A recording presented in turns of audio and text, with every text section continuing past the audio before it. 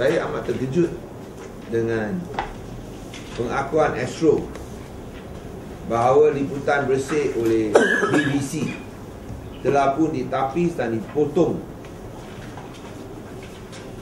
untuk mematuhi garis panduan tempatan. Ini adalah satu lagi skandal, iaitu satu pengesahan selama ini bahawa memang liputan-liputan akan ditapis secara sendiri mengikut garis panduan tempatan. Apa garis panduan tempatan itu kita tak tahu. Saya selalu cakap bahawa ada dua jenis kongkongan kuasa ke atas kebebasan khabar. I will say there are two forms of restrictions on freedom of the press. Yang pertama ialah secara halus menerusi tapisan sendiri. One is self-censorship. One's restriction on the freedom of press to self-censorship. And here you can see that the local editors, they can do they are so good in self-censorship that even the official censors cannot do a better job. That the local editors, mainstream news media, the local television stations, they do their self-censorship so well that even the government censors cannot do a better job. Another form of restriction of press is what we describe openly as, beating up reporters, smashing of cameras. This one we know. This one is open. Open attacks on the freedom of the press, where you beat up reporters, you smash their cameras. Smash their cameras, and never mind, smash the reporter also. Not only local press, even Al Jazeera also kena. And now we have got one form of restrictions on the freedom of the press yang halus punya. There is more indirect, but yet also a form of censorship, which is self-censorship. Admission by Astro.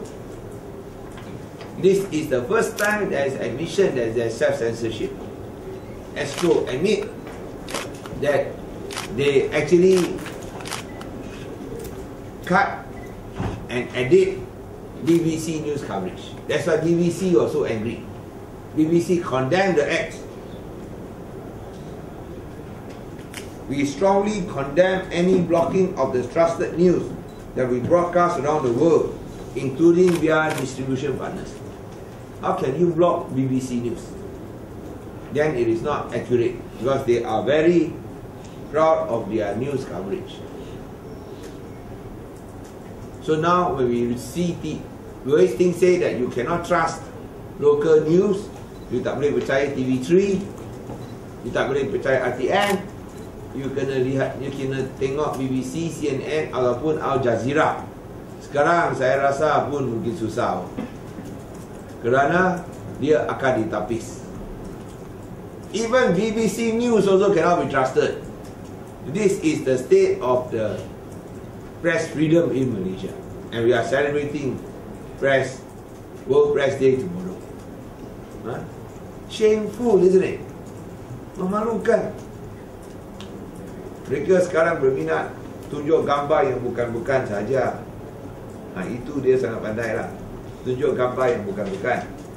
But then when you talk about reporting news, even BBC, CNN also, they edit and they cut.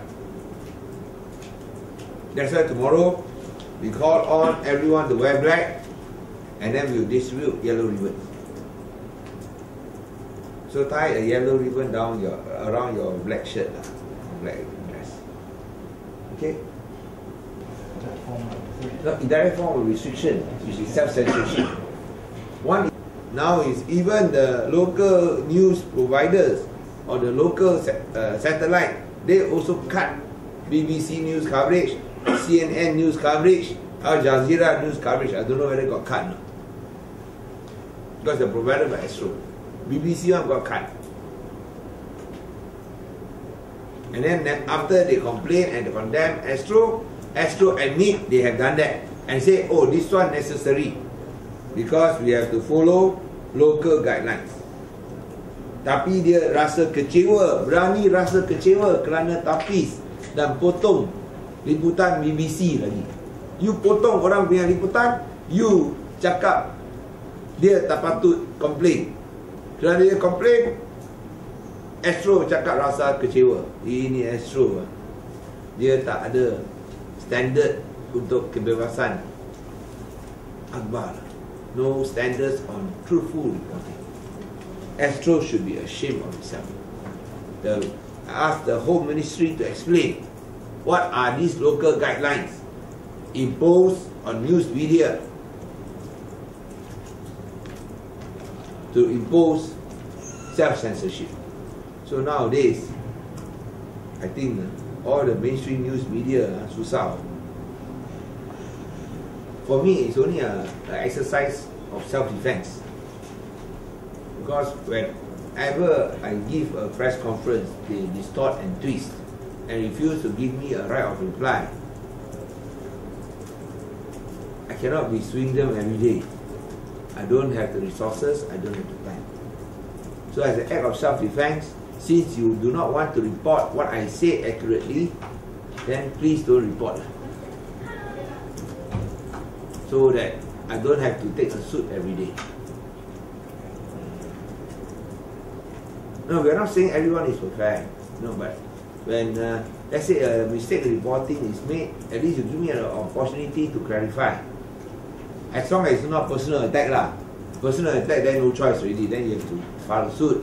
But you talk about policies and all that, okay, you say that something that's not true, I can clarify the next day. Then at least you give me a right of reply. But when you don't even give me the right of reply, what else can I do?